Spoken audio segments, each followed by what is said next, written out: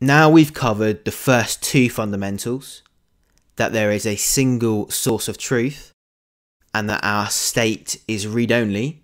It's time to cover the third and final fundamental. This fundamental is that changes are made with pure functions.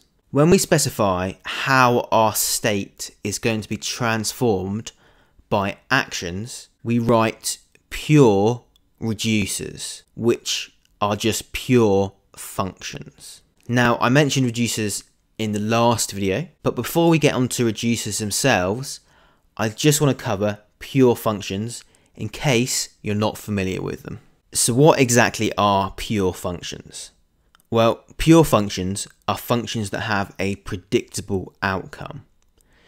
So when you pass in an argument, you can be sure the result is always going to be what you expect it to be. Let's take a look at exactly how pure functions work. So pure functions. Let's use the example of squaring a number. Quite a simple thing, but it really helps demonstrate exactly how pure functions work. So if we've got a function, and this is going to be a pure function called square, and it's just going to take a number n. And we're simply going to return n times n. So we're simply going to square n. Now, this is a pure function because no matter what number we pass in, we are always going to get that number times that number. It's always going to be squared. So when I pass in 4, I know I'm going to get 16. When I pass in 2, I know I'm going to get 4. There's nothing funny going on here. There's no side effects. We're not making any network requests or queries to our DB. So there's nothing going on in this function that would make us doubt the return value that we're going to get. We can be certain that the return value is what we expect it to be. An impure function might be if we take our square function again, pass in n, and this time let's say we make a call to our database with that number, and then we return n times n again. Now this would be an impure function because we're making a call to our database. We don't know what's going to happen to that number. We don't know what the result is going to be of this function. We don't know if the call to the database is going to square that number on the database and give us back the number squared already. We just simply don't know. So it's an impure function. We can't be certain of the result of this function. Another important thing about pure functions is they don't change the values that get passed in. They create new values. So they don't mutate their values. And you might have heard of mutation mentioned a few times in React and Redux, and you might have heard of immutability, and this is kind of where pure functions come in. So they don't change the value you pass into the function, they simply return a new value. Let's look at another example. So if we have a function called square all, can't spell square, square all, and we take an array of nums, an array of numbers. And let's say we simply return our array of nums dot map and we square all those numbers. So let me just comment out the incorrect square. So this is going to return a new array of the numbers squared. So if we passed in the numbers 1, 2, 3, we would get a new array of 1, 4, and 9. So this first array would still exist and we would get a new array. Now if you remember back to the last video, I mentioned that we don't return the same state, we actually return a new state. So we get that state, copy it, and return a new state object. And this is what I was talking about. So we use pure functions, pure reducers, to take a value and return a new value. So an example of an impure square all function might be if we take the function square all, pass in our array nums, and then do a for loop, and we take the array numbers and each index, and then we simply set that to array numbers I times array nums I. So what this would do is it would take our 1, 2, 3 array like so, and it would actually change that array to the squared version. So not only would this original array change, the return value would actually be the initial array. So essentially we don't actually get a return value, it's just the same array we passed into it. And this is certainly for Redux and React a bad thing. We want to not mutate our values, we want to have new values so we can be certain of the changes that have occurred. So remember, pure functions have a predictable outcome and they don't mutate their values, they create new values. So it can be said that pure functions do not have any side effects, and that you can always be sure the result will always be what you expect from a pure function. So let's take a look at reducers. So when an action is emitted, it goes to a reducer. And reducers are essentially a big switch statement that does something depending on the type of an action. So if you remember, I said that the only required property on an action object is the type. And the reason it's required is because it gets sent to a reducer, and that reducer does something depending on that action's type. And reducers take our current state application and the action. They then return the next state.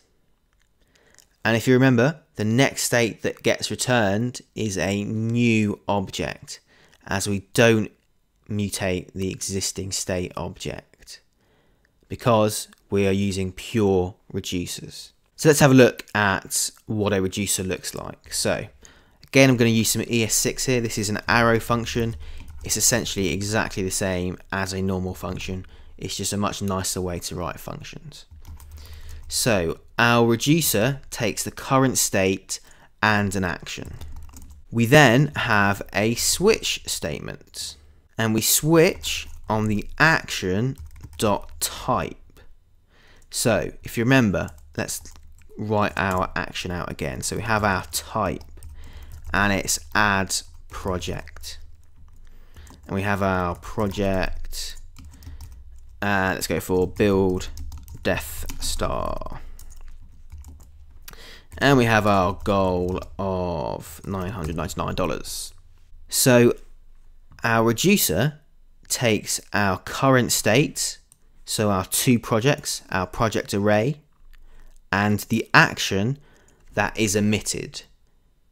And in our case, it's an add project action. It looks at the type property on that action, so in this case add project, and then it does something depending on that type. And of course you determine what happens. So for the case of add project, we want to do a certain thing. In our case, add the project to our state. So rather than doing current state dot push project, not project, action dot project, for example, we don't do that obviously because that is mutating our state, and we don't do that because we're using a pure reducer. So what we do instead is we create a new state object. So have a constant, and we'll call this our next state, and it's going to be an array, and it's going to take our current state. This again is some nice ES6 here. So all this means is we essentially just taking the entirety of this current state object and placing it here. So this will just take these two objects and place it into the array like so. And we're then simply going to add on to that our new project. So obviously we would determine what the ID is. Obviously we know it's going to be 3 because this is a really simple example. We then have our project, which would be action.project. And we then have our goal, which would be action.goal. And we then of course have funded false. Because obviously when you first add a new project, it's not going to be funded. We then simply return that next state object. And of course we need to have a default of return our current state. So if we were to have another action, for example, a type of delete project, we would of course just have another case statement. So we would have case delete project, and then we would obviously have a new state object. So we'd have const next state, and within that we would delete the project, and then we would simply return that new state object. So you can see that very quickly within our reducer we're going to have lots of different cases for handling different actions. So now we know about reducers, let's take another look at the lifecycle. So we still have our UI, and that obviously has handlers which emit actions. Those actions get dispatched to our reducers. Our reducers then take our current state and the action. They then do something depending on the type of the action, and they then return a new state. This new state then gets sent to our UI where it's rendered. The user then makes another request, so we get a new action emitted, which gets sent to our reducer, which creates a new state which becomes our UI. So now you understand a bit more about actions, reducers and state. We can actually start to write some code. And as you can see it from this diagram, it's actually quite simple once you understand what's going on. It's quite a smooth life cycle. Your UI has handlers which emit actions, which get sent to our reducers, which create new states, which get sent to our UI. So now we've covered the 3 fundamentals. We have a single source of truth, our state is read-only, and changes are made by pure functions. It's time to write some code, and that's exactly what we're going to do in the next video.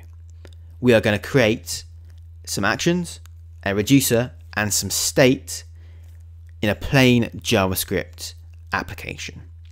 It's going to be nice and simple, but you're actually going to be able to apply everything you've learned from the 3 fundamentals, and it's all going to make absolute sense. So thanks for watching, and I'll catch you in the next video. Don't forget to subscribe, like and comment.